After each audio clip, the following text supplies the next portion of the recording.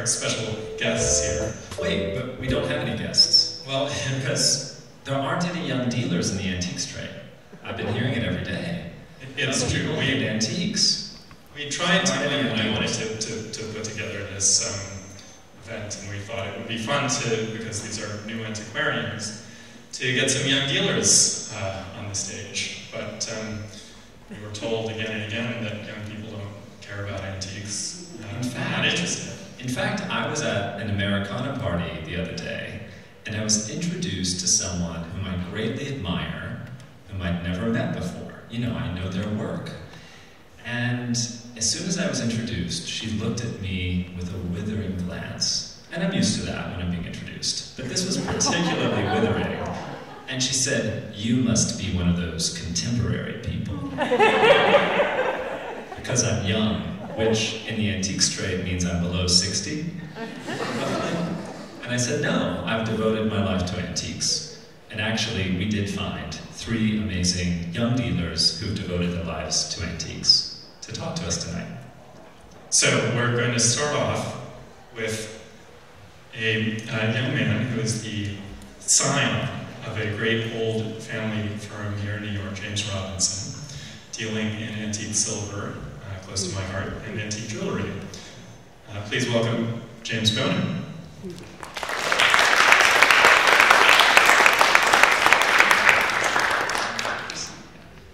Second, we have our dear friend, Ria Murray of Lillian Nassau. She's an exhibitor at the show, and we're so glad she can join us tonight.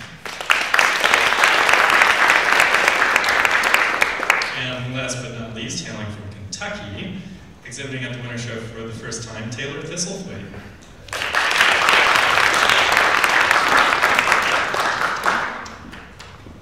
All right, so we're going to take our seats, but while we're going to begin with some storytelling, and we're going to talk to you, we'll get to a more interactive conversation soon. So just know that you're going to have to listen to these people for a few minutes, but then we'll have a chat. They're only professional storytellers. What could go wrong? And I want to say a quick thank you to our sponsor for this episode, Freeman's Auction House. Since 1805, Freeman's has been a part of the fabric of Philadelphia, helping generations of clients in the buying and selling of fine and decorative arts, jewelry, modern design, and more. Freeman's is now welcoming consignments for their Spring 2020 American Furniture, Folk, and Decorative Arts auction.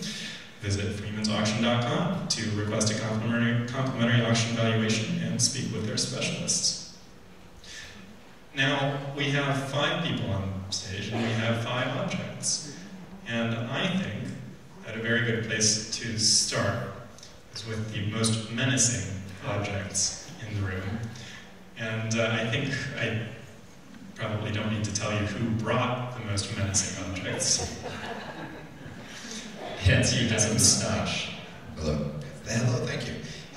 So I, as well as dealing in antique silver and jewelry, I personally enjoy antique arms and armor, and I've been collecting since I was about 6, and the first item that was purchased for me, obviously at 6 I had no money, was given to me by my grandfather, purchased here at the 1993 Winter Antique Show from Peter Feiner, one of the steadfast exhibitors here.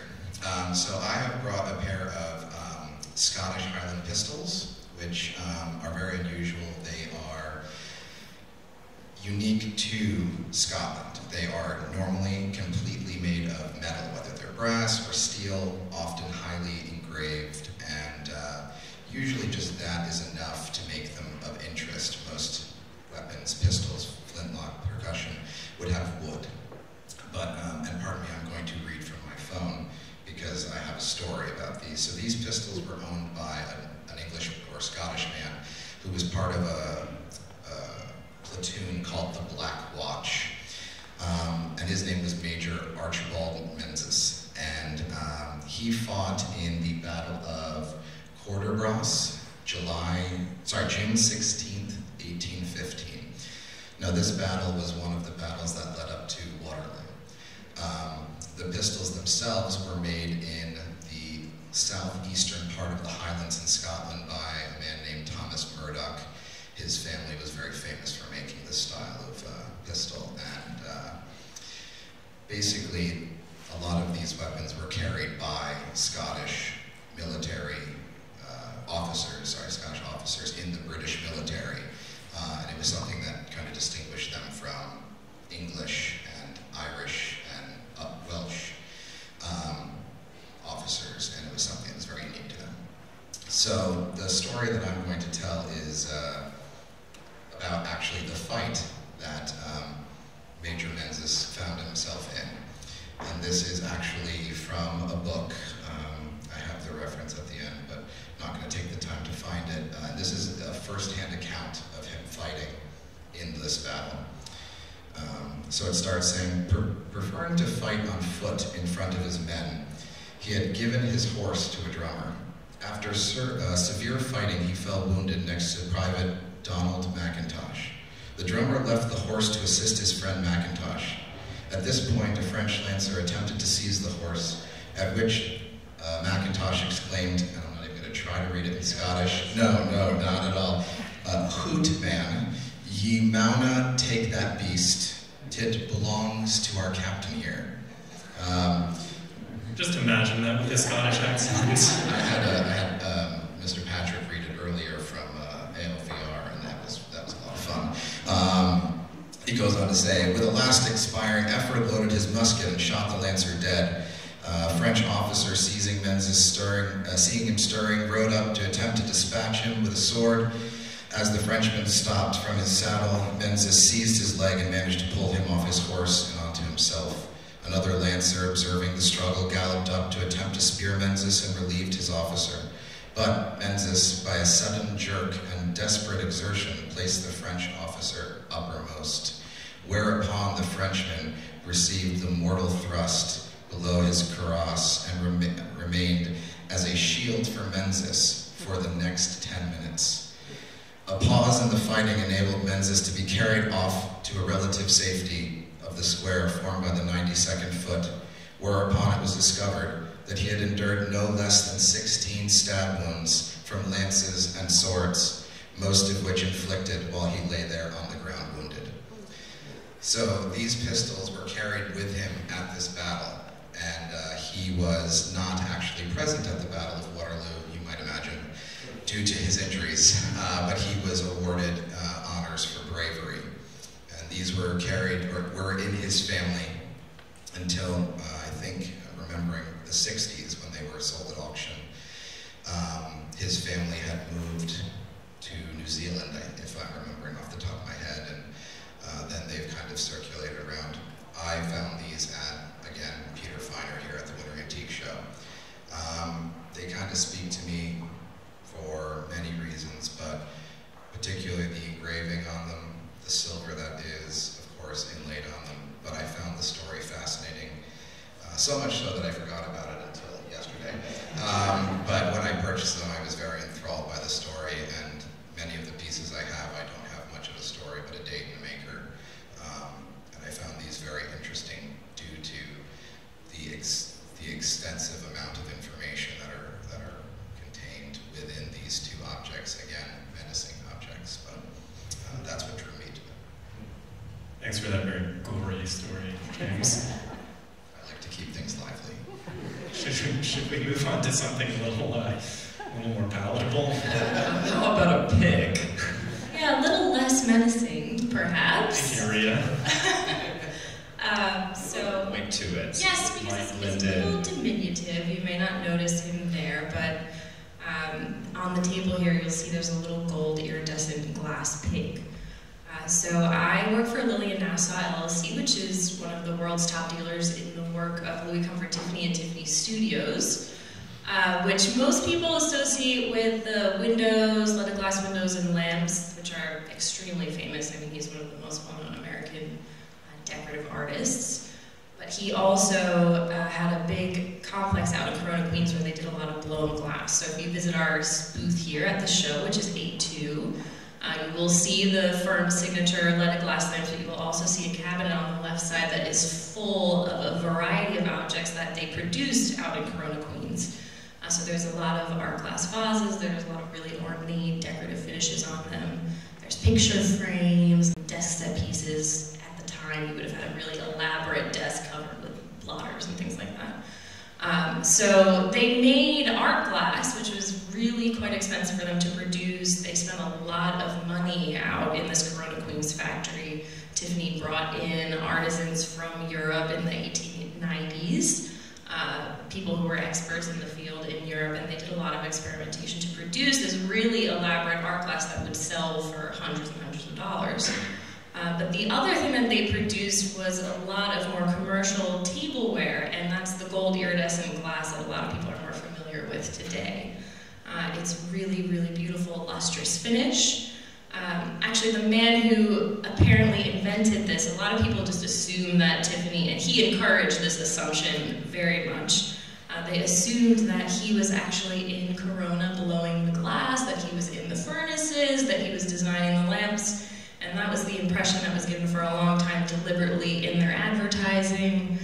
But in the last 30 years or so, thanks to a lot of scholarship from really incredible curators and private researchers, we found out that these objects were created by average people. The lamps, which he's the most famous for, were designed by a group of women. And then the glass pieces were produced by, I think it was about 150 men at the peak of employment in Corona Queens. And so this little object here on the table, it's very unusual. It's not what you would expect to see in a piece of Tiffany gold iridescent glass. And that's because it's not really an officially sanctioned piece of Tiffany glass. Arlie Sulka, the owner of the gallery, was contacted by the descendants of somebody who actually worked at Tiffany Studios. The family was still in the New York City area. And they had a whole bunch of pieces that this descendant had taken home with him when the company closed in the early 1930s. And this little piggy was one of the many pieces that they brought to us. And they were strange things that would not have been sold. They were actually bottles that were marked and engraved sample A.H. Nash. He was the man that invented the gold iridescent glass finish. And so it's an unusual piece. It's something that if I think Louis Tiffany knew that I was here today talking about in the armory, he might be a little upset because he definitely wanted to be seen as the auteur behind everything. Unfortunately, he's buried all the way over. Yes, he's all the way out in Greenwood Cemetery. He has no idea that we're here today. So this is it's an unusual piece, and it's an exciting insight into the people behind the scenes who are really, making all these spectacular objects that we're all lusting over today. And you've called this piece a whimsy. Yes, there are other whimsies, right? What form do they take? So whimsy it's sort of a glass-blowing term. It's something that we use to refer to things that are made kind of in your own free time after hours. Tough. Right. And actually, while I was doing a little research to get ready for this, I ended up looking at the Corning Museum of Glass, I think about 30 years or so. They were able to acquire from auction the actual notebooks of the man, Arthur Nash, who invented all of this glass. He was incredibly secretive. The notebooks literally have a lock on them, and he carried them around with him every day. He wouldn't let anybody into his laboratory, nothing like that. So he would literally mix all of the elements to create a batch of glass in his locked laboratory and then bring them out to the glass blowers, because they actually had recorded incidents of people trying to steal their formulas, because the gold iridescent glass, when Tiffany invented this, was a huge popular thing. People were going crazy over it. And a lot of the other companies were trying to steal that formula. So while I was doing this research, I sort of dredged up some scans that I had for this talk of the actual Nash notebooks. And you have to sort of take them with a grain of salt, because they're written by both Arthur and his son, who was later employed by Tiffany. They were a little bit bitter about their relationship with Tiffany. There were some choice comments about Louis peppered throughout the pages. But there were also a lot of really fascinating stories about just day-to-day working at Tiffany Studios. And so Nash makes reference to something that he calls the glass parade. Leslie, the son, makes a reference to this. And so apparently there was one day where, for whatever reason, one of the old gaffers told him some story about all the glass blowers like spent an hour a day making a curious object, really, to sort of show off their skills, yeah. And so Nash then decided, well, let's do that again, like something to keep up the morale. So he gave them each an hour a day for a few weeks to work on their own object. And he sketched the ones that he remembered, and he called it the Glass Parade. And all these, there was a whole set of instruments. They had a whole glass band. They had a flag, you know, rippling in the wind. There were all these sort of funky little things that were just objects that they made to kind of play around and show off how much technique they had. So this is an example of that, a whimsy, something that they were just kind of playing around with. Brilliant. Okay. Well, Taylor, what you're going to talk to us about is not exactly a whimsy. There may be some whimsical carving on it. Tell us about it. There certainly is some whimsical carving on it, and the funny thing about it is, you know, we talk about Scottish pistols and epic battles, and we talk about great New York institution of Tiffany. And my piece might have a little bit of both mixed in. So I brought today a great New York card table. And let me start by saying I am a first-time exhibitor here, and I found out I got in the show about 6 months ago. So when you find out you're in the winter show, you go, this is great, this is so exciting, oh my God, what am I going to bring? And I was doing some research and found out about a great New York card table. And it's one of these things when you walk into a room as an antique guy and you see it and you go, oh my God, this is great. And I was especially excited by this one because out of all the New York furniture that was ever made, I think the card table is the most attractive form. It has curves everywhere, big drooning, very bold bone claw feet. And this one is very special because it's in the original surface with great, you know, just, it's what us antique dealers, or us brown wood people, just melt for. And when you get and I was lucky enough to get the piece, but then we started looking into it. And the table is signed on the underside of the top, as well as the top of the frame of the lot. And the Lot family in the 18th century was one of the largest landowners in Brooklyn. And of course, the dealer here, Frank Levy, has done more research on these tables than any human on earth. So I have to give him so much credit for helping me dig into this table. End of the podcast. He's already a superstar, of course. When we got to looking into Lot, these tables have always been attributed to a partnership that was started in 1765 and lasted to 1775. And it was by Willett and Piercy. And Willett marries Piercy's daughter, so we've got some good connections there. And this is where we get into the war part. So when Willett, you know, we have these 10-year period where these tables are being produced. Again, they're over the top. We have attributed them to some of the best families in New York. And Lot and Willett actually have some interconnections, so it makes perfect sense that this table belonged to the Lot family. Well, Willett, interesting enough, the war comes along, and he's like, well, time to stop being a cabinet maker, and it goes on to be a huge Revolutionary War figure, and is involved in several battles, and eventually, you know, comes back and becomes mayor of New York, and you know, also the vice governor of New York. So I think you go from cabinet making to politics. It might be a simple jump here. Is that in your future? Absolutely. Probably 2040, somewhere there. Paul Revere, I mean, yeah, absolutely. You silver guys. Yeah, plenty of precedent for that. Absolutely. So this is just this is a great example of not only great New York craftsmanship, but just a great thing that just came together for me at the right time. And as all antique dealers know, that's like the most exciting thing ever, is when something, a great story, a great piece just kind of falls into your lap, and then you like trace out all these little threads and go, oh my God, this looks so cool.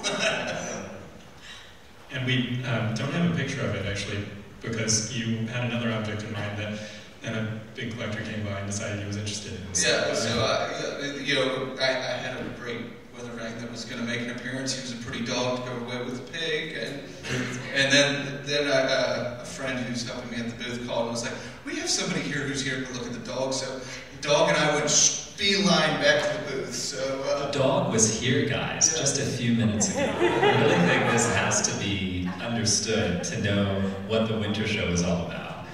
The material may be of museum quality, but it's a buying fair, and I love that about it.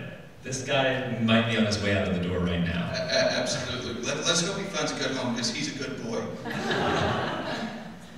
Michael, speaking of buying, you brought an object that you bought yourself just very recently. It's true. I just got this fellow on my lapel, and I don't know a whole lot about him yet, because he's recently adopted. He may appear on that screen, but I want to lodge a disclaimer with you. He's not from the Winter Show. Apologies to Helen and to my fellow Winter Show committee members. I'm 33, and he's from eBay. But I spoke to Ali Shushin, the foremost authority on portrait miniatures in America, who is a loyal Winter Show exhibitor, and she has said that I did good. And considering how much I paid for him, I pretty much had to do good, because I didn't pay a lot. So that's the money side of things, and I think it's important to remember that historic objects, examples of material culture from the past, can be bought at every price point imaginable. And so, this is an example of that. I was attracted to this gentleman who feels to me like a bit of a dandy, and also to the kind of neoclassical simplicity of his, the background and the frame. And what's not evident from the image that you see on the screen is that this is a portrait miniature configured as a mourning brooch. So there's also a set of initials here rendered in human hair, which some might find a little bit creepy. I think of it as a locus for stories, and that's what we care about here. There's no glass on the back yet. I still have to have it restored, so I'm going to very carefully turn it around. I love the way it looks. I love the fact that this person mattered to someone. I don't know who he is yet. I don't know who wore the mourning brooch, but I know that there was an intense, passionate attachment at the root of this object. And it's yet to be discovered, but based on what I've heard up here today, there's hope that I'll be able to uncover that story and maybe be inspired by it instead of seeing it as creepy that I'm wearing human hair on my lapel. And that's pretty much it for this guy. I neglected to say that we think he is broadly of the German school and from 1785, 1790, which is about what I figured based on his costume. But further evidence may prove me wrong, and I'll give you an update if I find out that I am wrong. You'll hear about it on Curious Objects. Yes? I am going to have to get up to talk about this object, which I'm afraid I've deceived you all. Podcast listeners won't be aware of this, but what I have in front of me is an oversized chocolate pot. However, that is not the object that I wanted to talk to you about today. The object is actually inside the chocolate pot. Give me a second here.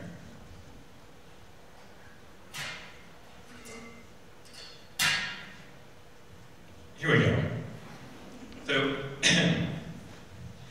this is a piece which I should start by telling you was miscatalogued in an auction sale by a professional in the antiques auction business as a mace.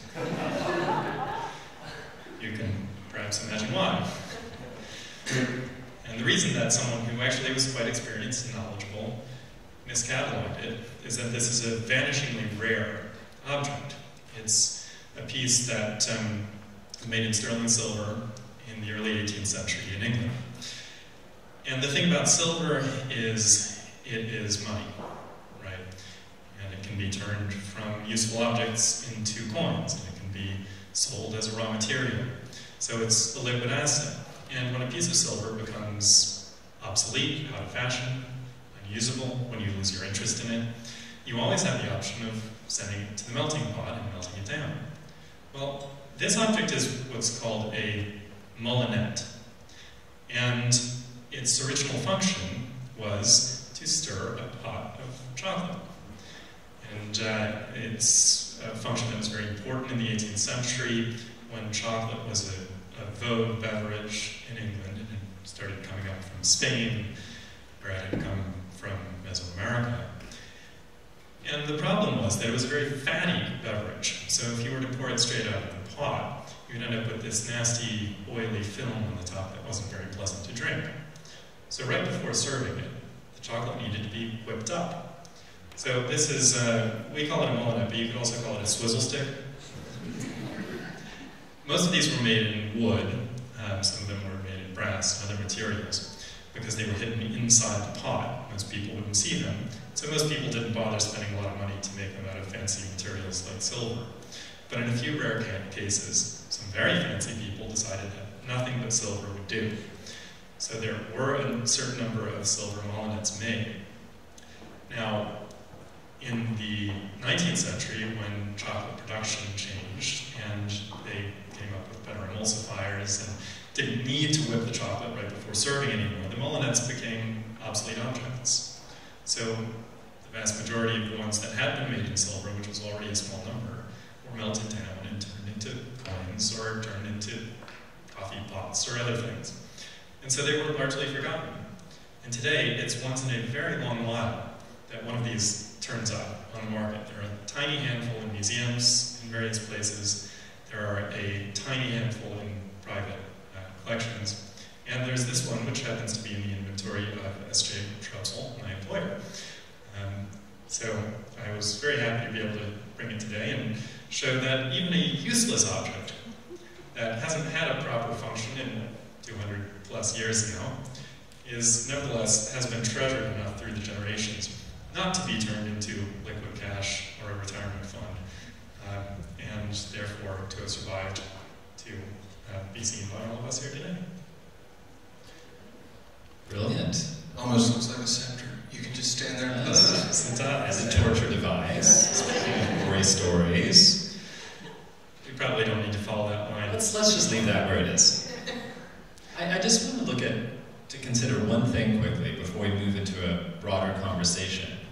We were joking about how people say there aren't many young people who like antiques, and this audience and these panelists are proof against that. But as I was sitting here, I was realizing that James emerges from a family firm. And that's a very traditional way to get into the antiques trade. So he represents one route into the trade. Ria, you've been mentored by Arlie Solka, who was mentored by Lillian Nassau. So you're part of almost a matriarchal lineage. Yes, we definitely have. Experts. And Tiffany, Lillian Nassau practically invented the field. She is. You're a direct descendant. Widely considered the doyen, or was widely considered to be the doyen of Tiffany. Yeah, and so there's a kind of, it's not a family firm, but there's a tradition there of mentorship that takes Lillian Nassau's knowledge and expertise, delivers it to Arlie Solka, who delivers it to Ria in this really glorious and direct line. And here we have Taylor, the youngest or second youngest, maybe exhibitor to enter the winter show ever. And I'm very proud to be, I think so. I'm not talking about a deputy or an assistant, in a gallery, but an exhibiting participant. Close to the youngest, and certainly in the last few decades. And you're starting your business yourself. You did start your business yourself. It wasn't inherited. And that represents another route into the trade. So we have three young people but they're distinguished by these very distinct means of entry into the antiques trade. And I think Ben has another way of entering the trade that you've heard about at a bar. Well, yeah, a whole other story. Through sheer coincidence. Yeah. And fortune or misfortune, depending on how you see it. I just wanted to point that out. There's a sort of diversity here that's really interesting to me. And this is only among dealers, of course. You know, there's a whole other world of scholars and curators precisely working outside of the trade. Exactly. I want to share another quick word from our generous sponsor, Freeman's Auction House, who are excited to announce Warden Esherick, Made for the Stage. This is a historic collection of woodwork by one of America's most important woodworkers from the Hedra Theater Collection in Rose Valley, Pennsylvania, coming to auction on March 31st, mark your calendars. The sale includes the legendary Thunder Table from 1929 and the earliest chairs made from repurposed axe and hammer handles by the artist. Established in 1923 in the Rose Valley Arts and Crafts community, Hedra Theater is America's longest-serving repertory theater. The works from the collection represent the indelible influence of the performing arts on Esherick, widely regarded as one of the most significant studio woodworkers of the 20th century. Thank you to Freeman's. We love you. Now, I want to continue the conversation. We've heard these stories, but let's dig a little deeper into these objects, into our experiences about them. And the first thing that I want to ask you, James, you brought a pair of pistols into this room. Probably not the first, frankly. Firearms are regulated in this state. How does that work? So you need a license for firearms that date post 1890. Thank you. So basically, when bullets and cartridges and firing pins became the method of fire, there's actually no law against walking down the street with a pair of flintlocks, maybe loaded. I don't know. But yes, anything that is a firearm made before 1890 can be bought with no license. Doesn't matter if they operate or not. For items made after it, they need to be decommissioned, right? They'd have to be like bolted or removed. Yeah, or it would have to be, go through an FFA. Right, exactly. So I actually own, this is the thing that's interesting, is that I have had this discussion many times with friends or other dealers. Most of the objects, obviously arms and armor that I collect actually are more decorative. I do have about 25 objects, most of them, as I said, these pistols being very unusual, being made of metal. Most of them have wood grips, wood hand stocks, silver inlay, gold inlay, usually highly engraved. One of my favorite is a single flintlock pistol from Naples, Italy. It's a very beautiful brindled wood with gold and silver inlay, a lion's head on the butt. Everything about it was made for someone to show off. And that's actually one thing when you talk to Peter Feiner's, Red and Peter and Rowley, when you get to a certain point of time, they're useful in medieval and whatnot, but most of their later objects were made to be showpieces. I'm not really interested generally in having actually just a plain object, rifle with nothing on it, or a sword that was literally just made for killing, if I'm being completely honest. The sword that I have, the two swords I have, are both court swords. They were worn for dress. They were often worn with, frilly wigs, and, like Michael's miniature, like that gentleman would have likely at court had a sword on his waist. I mean, in that sense, it's not so different from the jewelry that you grew up around in the family business, right? Absolutely. So, as Michael had mentioned, I'm fifth generation in my family. We opened in 1912. And recently, in the last 30, 40 years, we've become a big part in jewelry. Before, actually, we were Estray Shrubsole, where we were primarily silver dealers. But, yeah, these things were ornamental.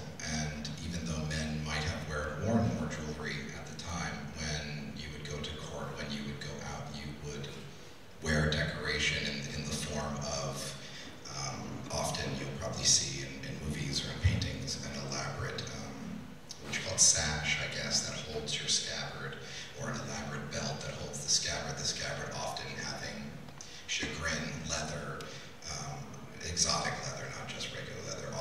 with silver or jewels.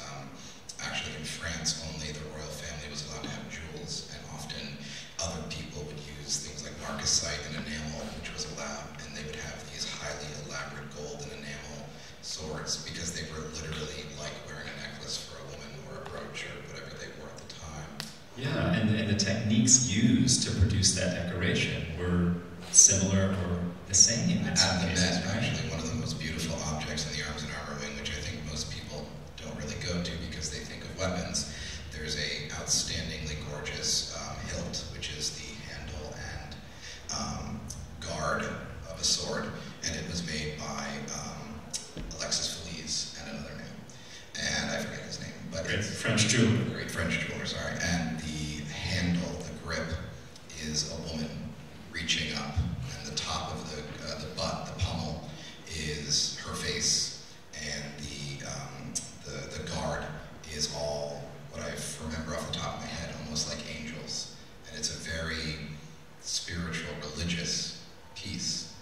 There's no blade on it, but the key is the person that would have carried this. This would have been a highly expensive, highly decorative piece of jewelry, but it just would have been worn on a man's belt as if. Yeah, so it speaks to gender in a complexifying way. We're not just looking at objects that valorize warfare or a certain kind of masculinity. They can actually cause us to think about it critically, which I think is not necessarily what people expect when they look at two pistols. Yeah, and I think that's the key, is that these ones were made to be used. They probably were, but at the same time, they were also a very large sense of national pride for Scottish officers that were, whether you're English or Scottish, they feel a great sense of national pride, being completely different and independent in their history and their heritage, and this was something that set them apart from their contemporaries within the service.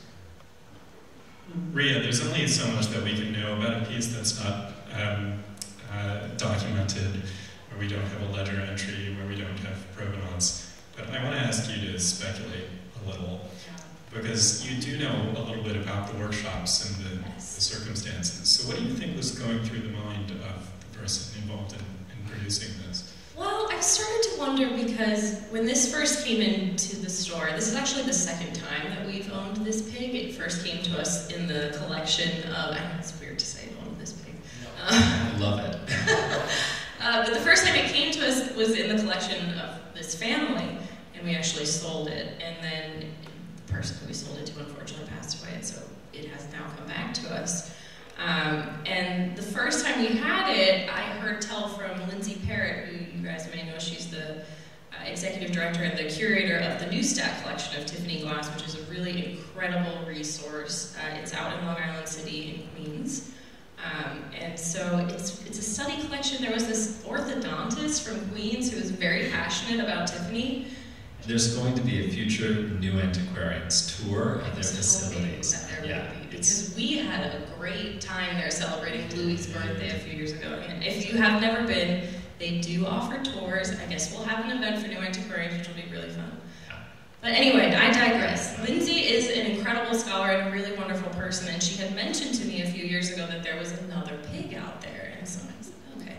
And she came by the booth the other day, and I asked her about it, and she had actually borrowed from the descendants of a different family of a Tiffany worker a collection of these whimsies, and there was another pig. This pig that we have, I think he's like 3 inches, maybe by 2 inches, quite small. The other pig is about the size, I mean, he's about 12 inches, maybe 4 inches high. He's quite big, and he's blown in a completely different method. This one is blown from the snout, and then they sort of pulled it up through the tail. The other one was blown from the tail, and they pinched his nose out. So it's just sort of like, why are there 2 pigs? Why are they so different? Why are the methods of construction so different? When I found out about this glass parade where they made all these musical instruments, I couldn't help but wonder maybe they had a day where they decided to make pigs for fun and see who could make the best pig, you know? They're the only 2 pigs that we know of. There really aren't very many Tiffany glass whimsies that exist out there in the world. I think part of it's probably because the Nashes were so protective about their formula, so there wasn't really a lot of extra material around. we know from the diary that they only got to make the glass parade stuff because he sort of relented and allowed them to have a little fun. So I wish I knew exactly how or why this was made. I mean, we do know that it went into the family, and we can tell from the condition of it that it's had an interesting life. The 4 little legs that are on the bottom, the way that they were put on was they were applied while they were hot, so the glass would actually pool and fuse with the body of the pig. I don't know if you can see it in the picture very well. And the same thing with the little ears. They were sort of plopped on while it was hot and then pinched so that they would get that shape. So we have found out after the fact that 3 of the 4 legs have been reattached with, and I will say one of them is not done very well. There's a lot of visible glue, but again, this was not like a Tiffany vase. It's not a Morning Glory vase. It sells for, you know, a lot, tens of thousands of dollars. So they weren't trying to repair this in a way to, you know, maintain the value. It could have just been, you know, this guy's kids were playing with it for fun and they broke the feet off and somebody just glued them back on. And broadly speaking, it could constitute a kind of accessible object that you might begin a collection with because of that, right? Absolutely, I think so. I mean, Tiffany, you know, as young dealers, and also I think we're all young collectors as well, Tiffany can seem very out of reach to us, I think. We know that lamps can sell for millions of dollars. The vases can sell for tens of thousands of dollars. But these pieces of more sort of unusual, sort of the cultural objects, the material objects that the firm was making, those definitely are much more attainable to people of our buying power, I guess I'll say. So speaking of people of our buying power, there's a lot of discussion, as we've already discussed, about the ways that young people are involved in the antiques trade and antiques collecting, and I think that synthesizing all of those discussions, one of the things we know is that the new generation of enthusiasts and dealers and curators will provide a new spin on things. So, for example, thinking about the chocolate pot, there's a lot of research being done now on foodways and on the material culture of food. So we're not just looking at this as a masterpiece of silver, we're looking at it through the context of the foodways that it was produced to serve, right? And I think that whether we look at the decorative qualities of the pistils or at a whimsy instead of at a lamp or a vase, we're kind of looking at these objects in a slightly oblique way that constitute your contribution to discourse on curious objects. So Taylor, I want to look at this table through that lens. And while doing that, I'd also like to think about your booth at the Winter Show, which represents a cross-collecting perspective. Well, at the Winter Show, I was finally able to do a booth that I've always wanted to do. And I wanted to do 200 years of American design. Of course, for you Victorians and Tiffany people, I kind of glanced past that area a little bit. But, you know, when I started out in this business, my mentor was a gentleman named, a former Winter Show dealer named Sumter Pretty. And actually, a person who worked with me there is in the audience today, and she's now at the vet. So, hey, we can all go different places starting in this world.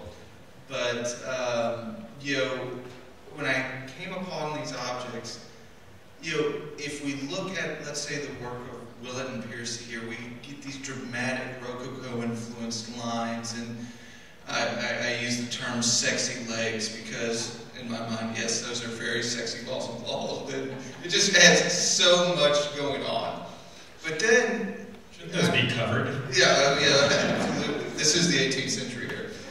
But we then go on in the future. Let's fast forward 200 years. What do we see? We see people like Paul Evans, who comes up with the most fascinating brutalist furniture. And why not set that right next to my sexy table? You know, it's if you look at the lens of American design, we've been producing great things for 200 years. There's no time limit on any of this stuff, and you know, just because I personally prefer, you know, 18th century furniture, that doesn't mean that I can't appreciate, Paul Evans disc bar, which is this big disc, and you open it up, and hey, it's a bar. But I think it's important as young collectors. I find that people aren't tracing things as much as they used to in, well, I have to own every one of these groups, or I bought a period home, we have to fill it full of period furniture. Why don't we have fun with it? I mean, why should we limit ourselves? And I think young collectors, more so than our generations past, we care about great design. It's not that people in our generation, and I hope you all expand on this, don't care about this stuff. It's just, I don't think we like to be limited, We didn't grow up of having 24 photographs that we can take in a camera or whatever. We can take millions of photographs, so, why limit ourselves? Why close things down? And yeah, and I think it's important, one interesting thing about the way that all of us here are talking about our objects is that we are, I think all five of us are in one degree or another connoisseurs. But that doesn't mean that we are focusing on the minute details of the design. Maybe we're interested in those minute details, but that's not the starting place. The starting place when you look at a pair of pistols like that is, what's the story? Who's the person behind it? What battle was he in and what happened to him there? I mean, that's incredible, and it brings life to the objects. For me, thinking about the molinet, it's an interesting work of silversmithing, and it's a rarity. But more interesting to me than all of that is the story that it has to tell about dining customs, but also about globalization and transatlantic trade, and about the economy, and saving and investing, and the ways that people have thought about their assets over time. You can link these objects to so many different elements of history, of society, of culture, of anthropology, of psychology. And that is all relevant today, as much as it ever has been throughout the lives of these objects.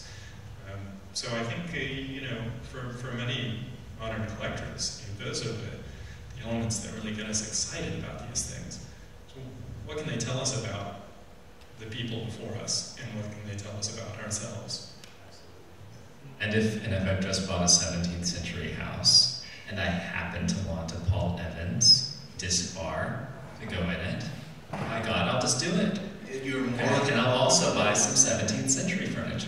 Tomorrow night I was actually planning on playing cards on my card table, so if you all come by for your Young Collectors Night, maybe we will have a jolly good time.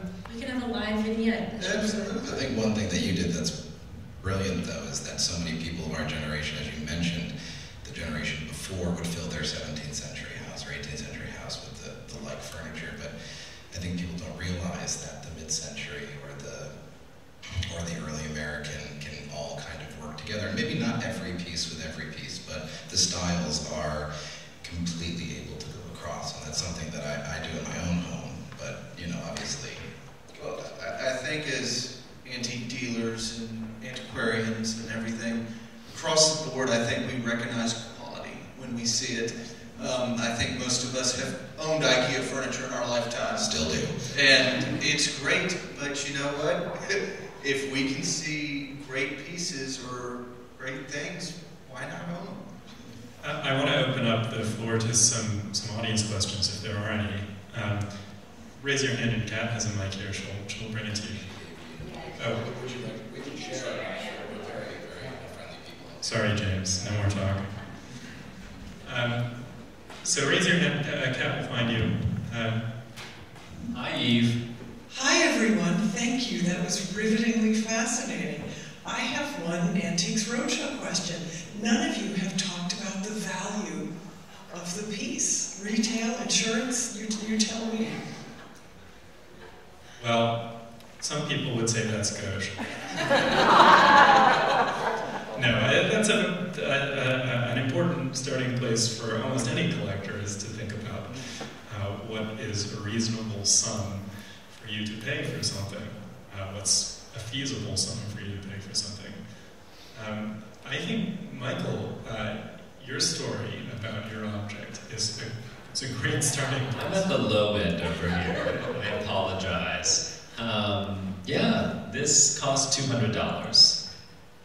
And I could sell it for more. So, in that sense, from an investment standpoint, it was a successful investment of $200 that might have otherwise gone to decadent cocktails in the Lower East Side. I mean, when my curator and critic friends are sort of judging me for being involved in the decorative arts, I remind them, you were in the Maldives last week in a luxury modernist villa that definitely cost at least a few $1,000s a night. My late Baroque chair that I got on the side of the road is not as implicated in problematic labor practices as your villa in the Maldives, okay? I don't care if you're a curator at MoMA. So, yeah, I think that it's a great example of a starting point. And the Winter Show has one of the world's most stringent vetting processes. So, something to note is that anything that's been on the show floor was vetted by experts for authenticity, date, and condition. But that doesn't make everything on the show floor heinously expensive. So, this is a show that's full of masterpieces and museum quality works, but there are things like the Whimsy, for example, that are more accessible, and there is transparent pricing in our ethos, so you can know how much these things cost. Yes, so, the pig, for example, we sort of briefly touched on it, but the cabinet in our booth full of Tiffany glass, there is quite a range of pricing in terms of what is available. We do have some really spectacular, rare examples of the art glass. These are paperweight vases, a technique that Tiffany pioneered. Some of them are $45,000. We've had vases that are over $100,000. Obviously, that is of a different realm. But we always make sure when we come to a show like the Winter Show that we bring a range of objects, because we know that this show attracts a whole, a complete range of buyers, people who are just starting out, who know this is a great place to train your eye. People who have been collecting for years, who know that there is a vetting process here that will, enable you to feel comfortable about purchasing something that you may not necessarily have the experience in collecting outside of a category you're not comfortable with. So we try and incorporate that sort of into our booth. So we have the $45,000 vase, but we also have a cabinet vase that is under $1,000. There's quite a range of options. And James got his pistols at age 6, so they couldn't have been that expensive. When I started collecting, I think the first, it's called a muff pistol, which has a highly detailed silver inlay on the handle. I think it cost about $200. They have now gone up in price since then. But that was then. I also will say that unfairly, since I've known them since I was 5, they do give me a very good number. So I would probably say that the insurance, if you'd like to know, is probably close to $16,000, but I didn't pay anything near that. But go ahead. I think most dealers at the show will also honor a Curious Objects listener discount. Yes, of course they all do. Just mention that. And Taylor, your Curious Object is possibly not quite as accessible, but I can give you great references. But wood furniture, I'm not going to say brown furniture because I almost lost my life a few years ago when I said that live on a tour of the Winter Show, and people were very mad at me, even though I didn't mean it in a pejorative way. Wood furniture is incredibly accessible right now. Everybody should go out and buy wood furniture and stockpile it and fill your homes with it because it's never been as accessible. Absolutely, and for the beginning collector, you can buy a great, American chest of drawers for a very reasonable price. This isn't that reasonable. This table is kind of a one-in-a-lifetime opportunity, but I will say at Sotheby's and Christie's, it has tripled and quadrupled in price, and examples very similar to this. I'm asking $285,000 for the table, but And you just carried it over here willy-nilly from the back. Absolutely, I have have to say, when you live with this stuff, you have a lot more fun. I ate dinner at it one night too, which, most people would cringe at that, but I'm like, it's in my living room, why not? This is actually one thing, not to put down museums, but that's actually one thing that I find very interesting, is that we live with these items, we use them. I mean, I drink out of silver sometimes for fun. I was at Truxell the other day, and you were drinking water out of an antique silver mug, because we can. But the key is environmentally friendly. Antiques are green. But the whole key is that I was talking with another dealer, and even though, of course, museums spend a lot of money to restore and protect, and they're very important to our society, the thing that's always very interesting is sometimes when you have these objects and they pass over to a museum, they become white glove objects, but yet we deal with them every day, and we take care of them just as well, and we care for them just as much. But yeah, and it's interesting, as a collector. Michael, you talked about weekending in the Maldives. I think we can all relate. And Mr. Rice, please take us. That's the next top down people. But there's this idea, and I'm a broken record player. You've heard me talk about this on the podcast before. But there's this idea that younger generations in this country are interested really in experiences rather than objects. And I just want to turn that concept on its head, because I think it's true. I also think that if you're investing in the right objects, that those objects are experiences that you can have every day of your life. Yes. And it's an experience that only grows in power and importance and emotional impact with every time that you use it.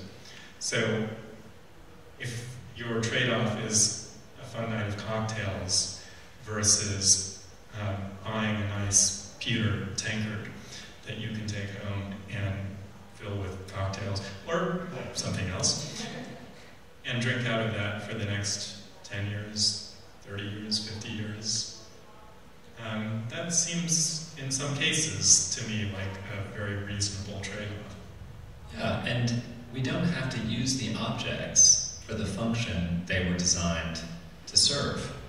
Maybe with a hot chocolate pot we should. I mean, I'm thinking about, it's January, like, let's do this. Just as long as we don't have to use a 15th century chocolate recipe. I think there's some Swiss Miss in the dealer's line. Well, Swiss Miss, and we also have a Mexican in the audience who I think has some ideas about how chocolate should have been prepared in the 18th century that maybe, weren't so current in the colonies in America.